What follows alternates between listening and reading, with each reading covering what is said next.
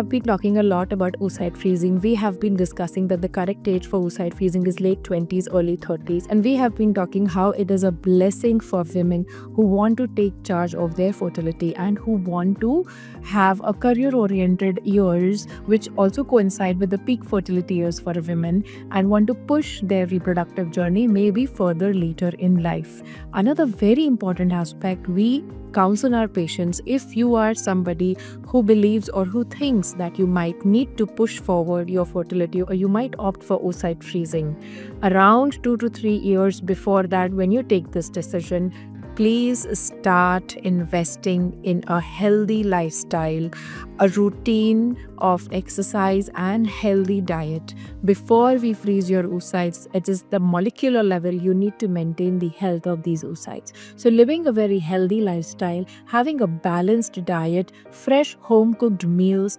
no sugary drinks, no aerated drinks, having an alcohol-free regime, and having good amount of moderate intensity exercise before you turn 30 or before you turn 35 is going to help your eggs have better DNA integrity, is going to help your eggs have better potential to give healthier euploid embryos, which gives you a better chance at conceiving after oocyte freezing. So it's very important that you put all these factors in place, because the only way you can benefit gametes or the cellular mechanisms of the body against aging is lifestyle, a good diet, a healthy diet, and a moderate intensity workout regime.